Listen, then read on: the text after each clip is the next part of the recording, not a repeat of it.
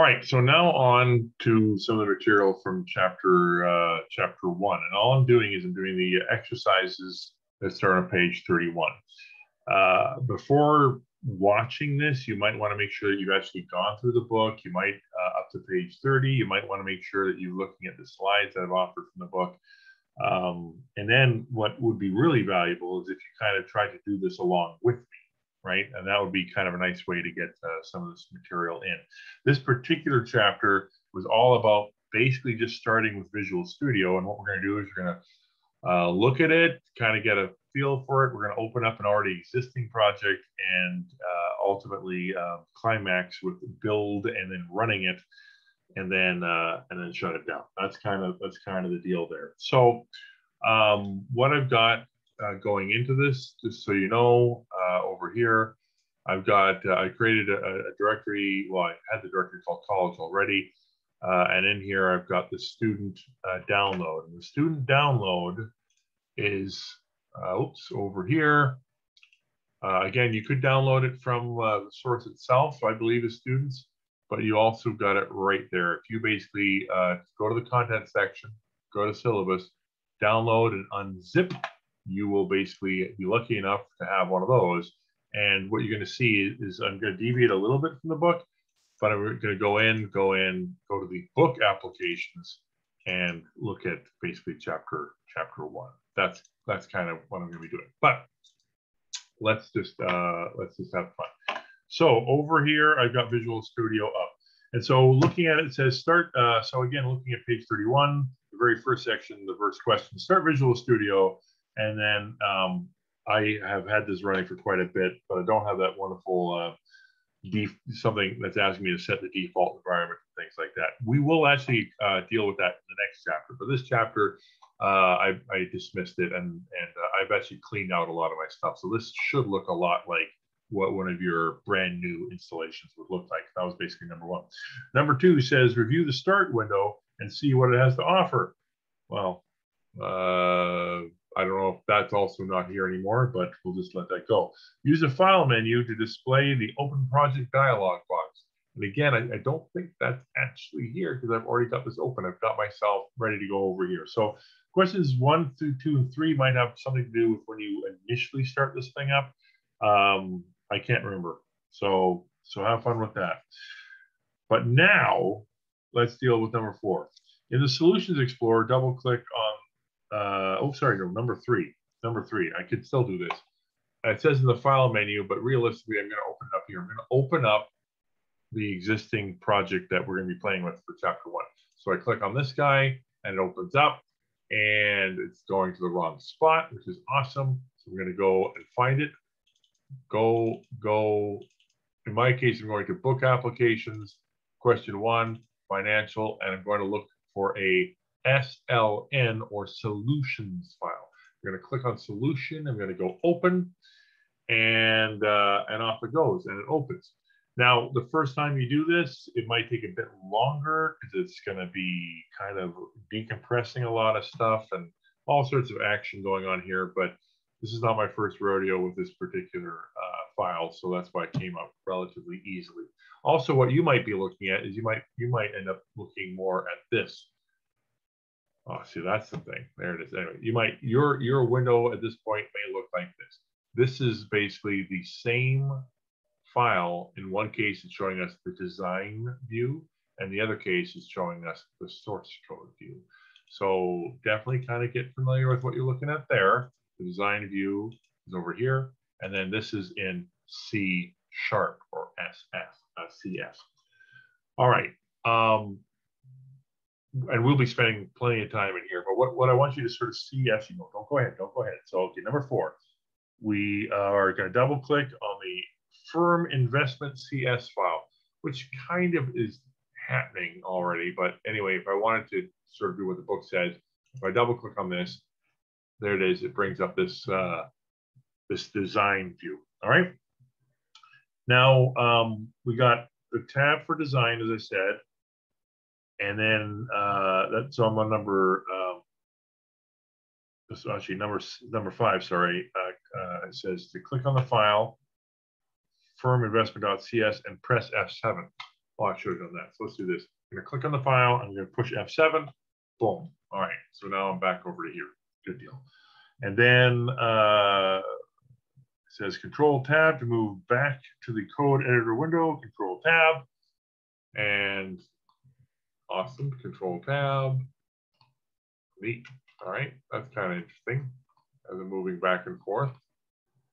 So what happened there is my focus is over inside the code. Control Tab. I could choose some other spots, but in this case, it's going to go back to the tab. All right. Focus is where the application is currently focused on. So right now it's focused on this tab. I can also do that manually by simply just clicking down here too. Now the focus, you see from the blinking cursor, is in the actual code. All right, number 6, click the tab, Firm Investment CS Design, and now we can see the design. All right, and now it's also saying, hey, press Control Tab back and forth. So we do that, we're here. We're now back to the code, do this, and now notice it's going to design, and it goes back. Cool, so basically number 6. Number 7, if the toolbox is hidden, where's the toolbox? Well, it's over here, here's the toolbox, and it is in fact hidden. Click its tab along the left side of the window to display it. All right, so here's some tool stuff which we'll be screwing around with a bit later. Now, notice it's exposed here, but as soon as I click back, as soon as I bring focus basically away from that window, it disappears again. If I don't like that, then what I can do is I can pin it. And that's what the point of number 7 is. It's showing us the push pin. As soon as I click the push pin, it's now in there forever, and I can click back and forth, back and forth. All right, so that's cool. Personally, sometimes I like that, sometimes I don't. I probably am going to unpin it for now because I don't want to waste that real estate. You'll notice it's the same deal with some of these other spots too. You see that pin? It basically means auto hide. So basically, it'll only show up when I go in and click on it. See, just like that. All right.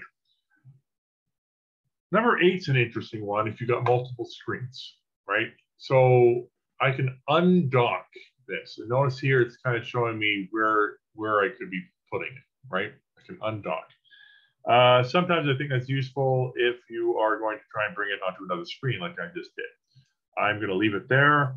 If you ever want to redock it, it's going to be basically you hit hold down your control. It's the last line on that page, and you double click, and it'll basically redock itself back up to there.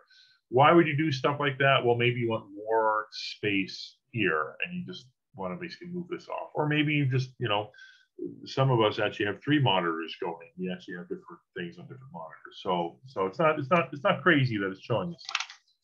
All right, now we're on the top of number 9. Number 9 says to click the symbol, the arrow symbol, next to the reference folder in the Solutions Explorer window to see the namespaces. All right, so the references folder.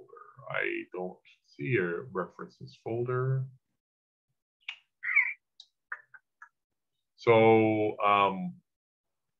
I guess I'm okay with this for now. What I would do in this case is just try to demonstrate that these little arrows expand and then contract, expand and then contract. Okay, so that's kind of what that's demonstrating there. Click the symbol next to the Firm Investment CS file. So we go to the Firm Investment CS file. It's actually already expanded, actually. Oh, that's kind of what it's called. Expand, collapse. Expand, collapse. So anyway, so they basically want me to expand this guy. And if I click on the form designer.cs file, and now it's showing me some of the code over here that's behind the form designer. Another sort of just another piece of that code. And now we're in the preview tab. It says then click the keep open button in the tab to open the code in the code editor. I must have just somehow done that because now the code's sitting in the code editor. And then it gives us some background as to what that is. So I'll let you look at that. All right. So now we're excited. We've opened the file. We've looked a little bit into the guts of this particular file, and I hope that you're feeling a little bit both excited and a little bit scared at the same time, because there's some interesting code going on in these things. So now let's do this. It says on number 12 to close the solution file. To go File, Close Solution. So close just closes the actual thing that you were looking at. Close Solution will shut down the entire solutions file. And so it's done.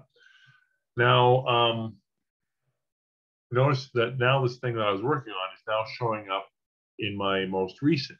And if at some point, by the way, you want to clean this up, like maybe you just work on something for 10 seconds, you'll know you'll never care about it again, you can always right click and remove it from list. If you think this is going to be very important to you, you can also right click and pin it. So it'll always stay up in this section right above today. It'll actually stay out there forever. All right. So that's kind of a little pro tip there. But anyway, so we're going to reopen the project by basically going, it says using file recent projects. I don't see the file here, so I'm not sure what they're talking about, but I do see the actual file I'm supposed to do. So I'm going to double click on this, and now it's reopening and it's initializing. So it's doing a whole bunch of stuff, and boom, it's up and now running. So that was basically close and reopen project, questions 12 and 13. So now the next one is build and run the application. Very exciting stuff now. All right, because at this point, we can't use this program. This is all sitting in source code. So now if you want to build it, if you want to translate it to the interpreter language, or LIL, sorry, not LIL. We want to translate it to IL. You can go build and then build solutions. And what you'll see down here is basically the creation of a runnable program, which is kind of cool. All right. If this didn't work, especially if you got a mark of the web error, again, reading your errors, I do have another video out there showing you guys how to resolve that mark of the error. All right. Mark of the web. But so that's basically building, and that's exciting. And I'm sure you guys are going to get very familiar with seeing error messages and things like that. But at this point, one succeeded. So it built this entire project. One succeeded, nothing failed, everything's good. All right. So now the next step is to run it, where you could basically go and actually, how's it saying you to do it here? It says by clicking the start button in the standard toolbar. Now you're going to go, where's the start button? Well, that's actually the start button right there. Now, at least I think it's the start button. Feel free to correct me, but that's what I would interpret the start button to be. Now, here's the deal. I've built it, so this should basically run without much of an issue. If you haven't built it yet, what it'll do is build the program, right? Because you got those sort of three, not three, but you got the step where it's all code, and then it gets interpreted to intermediate language, and then it gets run through the .NET framework. Now, if you try to run something that's just straight in code, that it'll want to build it first, is I guess what I'm saying. All right. So I think honestly, good people probably build first and see if there's going to be any error messages, and then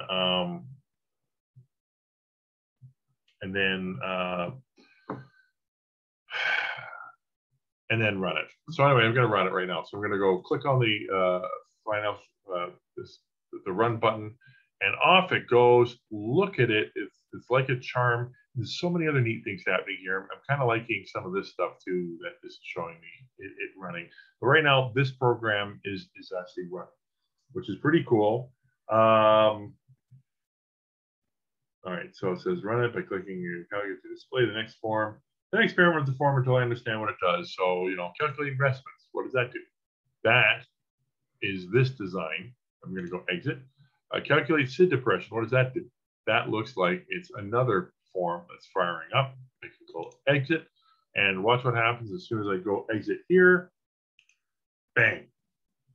Now we're back, and we get all this information.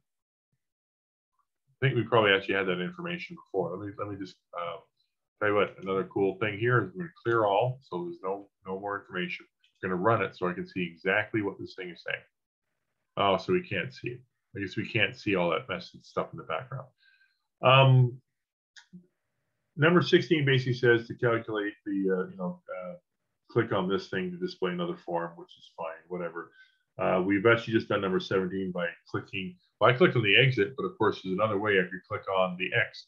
Notice that this application is actually getting a lot of default functionality from the .NET framework itself. So I didn't have to code for a minimize, a restore, and an exit window. This stuff came with the actual form, and that's gonna be kind of cool. All right, so I'm gonna go exit, and then the last thing I got to do is I'm gonna go close the project. So I'm gonna it says close the project. So this says close the project. I don't see a closed project, but I do see a closed solution. So I'm going to close it. And now I'm going to shut this entire thing down. And I don't know if I had another one open or not. So I'm not sure why it's still open. So I'm going to close that down. And now we're done. So that was everything you had to do for the first chapter.